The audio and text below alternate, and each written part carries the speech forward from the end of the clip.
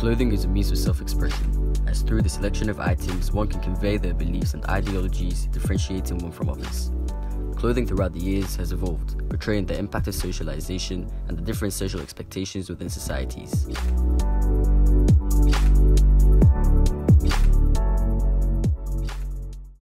Ralph Lauren, in his book 50 Years, has highlighted that within an environment, it's the personal details that become the truest form of self-expression.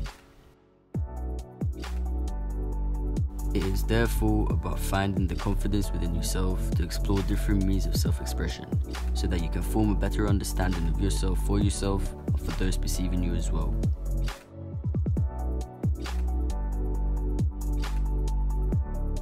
Such as with a uniform, it could portray a belonging to something, showing individuality within a community, or even showing someone's status within a society.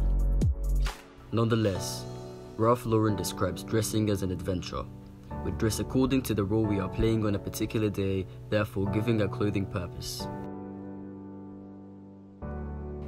Clothing is a form of self-expression.